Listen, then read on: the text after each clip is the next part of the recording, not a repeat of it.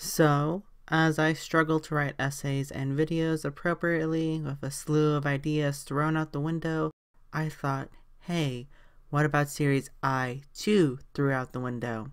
As I started watching anime, I remember series I stopped watching for some reason or another. I would later learn that people call these series something they dropped.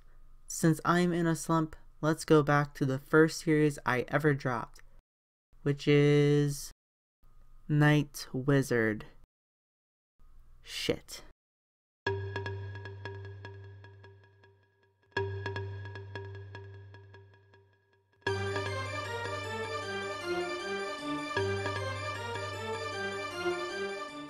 Back in 2007, I watched the first episode shortly after it premiered, and then proceeded to stop watching it. The story made no sense, the characters had nothing of interest, and the world seemed so confusing.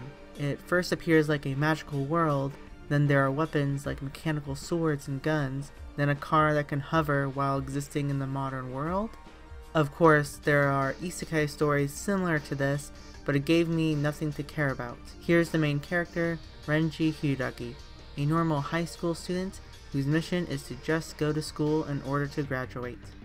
He wants to maintain that perfect attendance record, or something.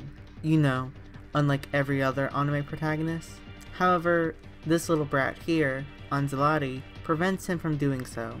She gives him a mission to defeat these things called emulators, and then find jewels in order to go to the emulator's homeworld and destroy it. Insert colonization joke here.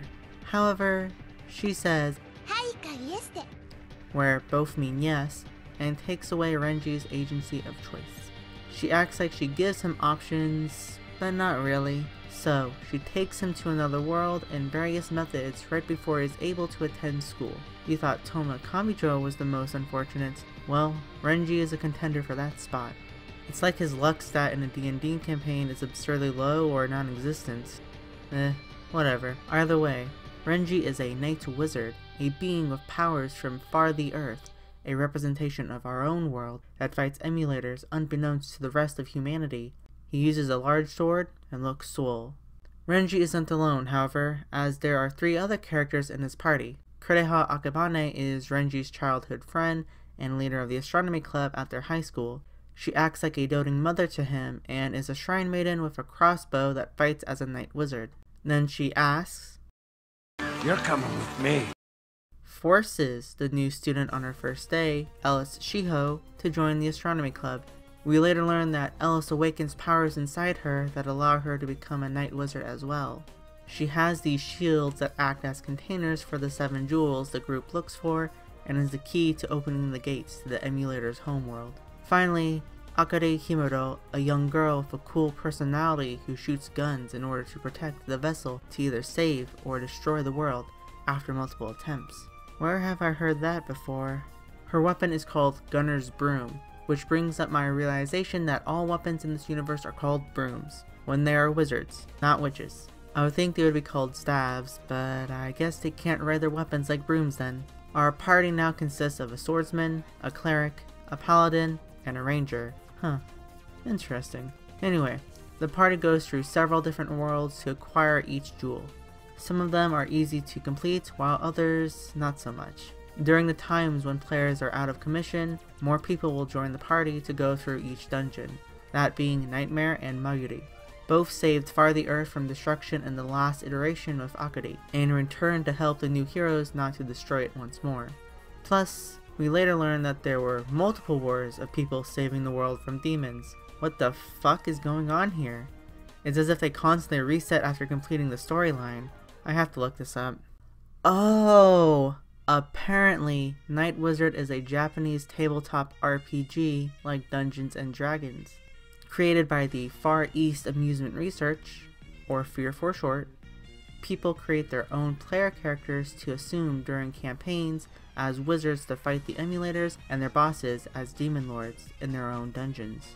And apparently the anime adaptation used an actual campaign featuring the staff of FEAR and voice actors of the anime in preparation for its release to promote the property. From what I can find, they used the second edition of Night Wizard, and Shunsaku Yano played Hyudagi Renji, who was already a player character from previous replay logs posted in magazines. Ellis was created specifically for the anime and served as a plot point and appears to not have a player assigned to her, so she is sort of a traveling NPC. Speaking of that, Kureha was an NPC in various replay logs, but for the anime's campaign, she is played by Mikaki Mikako, the illustrator for the Night Wizard books. Meanwhile, Akure Himuro's VA, Ema Kokude, played herself during the campaign, as well as Anzalati, who she also voiced and is the Dungeon Master, which means this little shit who kept pulling out all these world-breaking stops to bring her players to herself is the DM of this campaign. Additionally, two Fear employees, Shinji Tanaka and Taro Suzufuki, played Mayuri and Nightmare respectively. The writer of the Night Wizard novels, Hiroshi Tanaka, also participated in the campaign, but his character, Guido Borgia, did not appear in the anime at all. So yeah, Night Wizard's anime is based off an actual campaign using the tabletop RPG of the same name. This newfound information explains so much about what happens in the anime, all of the weird instances of being transported to other worlds, the battles varying in difficulty from being insanely easy to extremely difficult, and then some scenarios just playing out weirdly, like this fucking sword turning into a boomerang, or a character dying and then being revived shortly thereafter. It's because they were literally rolling a dice for their fates. Hiragi Renji probably had a 1 in his luck stat, so that explains all of his misfortune, yet with the few rolls he had that were high, allowed for him to get a breather to actually attend school. Then, for those moments of complete bullshittery that defy logic and reason, is because someone probably rolled a 20 and the DM had to come up with some stupid reason to explain it. I want to revive Kureha before a battle with the final boss. Sure. You can try, but I don't think that's going to happen. I rolled a 20. What happens? Shit. Let's see. The demon lords you defeated in past dungeons felt sorry for your loss and came together to combine their powers of mind to revive Kureha at the last second to repent for their sins. Woo. Now, the DVD release in Japan comes with 2 commentary tracks. One with the director, a staff member, and a voice actor, and the other is for the campaign. I went to find this commentary to see what happened in the actual campaign, but yeah, take a listen for yourself. Congratulations! If you're hearing this, then you are in fact not deaf, but the commentary uploaded has no audio. I don't know if it had it originally or if the publisher muted it with a copyright claim, but appears to be unavailable as of now. It seems the only way to acquire it is through importing the DVDs, but given the global pandemic and barring of shipment overseas in the foreseeable future, we cannot see what actually happened on those commentary tracks. I would imagine it played out quite similarly to the show, but they had to take liberties to cut content and stuff for production time, like the aforementioned Guido Borgia character. Although, maybe not knowing what happened is a good thing. Just knowing the context that the animation is based off an actual campaign is very helpful and allows viewers to think about what happened. Many of the scenarios and battles resulted because of dice rolls, and then a dungeon master needs to come up with certain reasons with their creative imagination. You can think, oh, this person probably got a low or high roll here, so that explains why it went this way. Pretty fun and enjoyable way to rewatch the series knowing about its history and conception. Originally, I was going to say this is the first ever anime adaptation of a tabletop RPG campaign, but apparently, Record of Lodoss War, as well as the other works by Ryo Mizuno, are all based off campaigns he did with his friends and compiled them into stories using the Sword World RPG system. Not only that, before the boom of mobile phones and video games, what was a popular way to promote an anime? That's right, tabletop RPGs. Man, anime really was for otaku back in the 90s. Series like Dragon Half, Scrapped Princess, and Macross got their own tabletop RPGs back in the 90s, and even current series like Log Horizon got its own in 2014.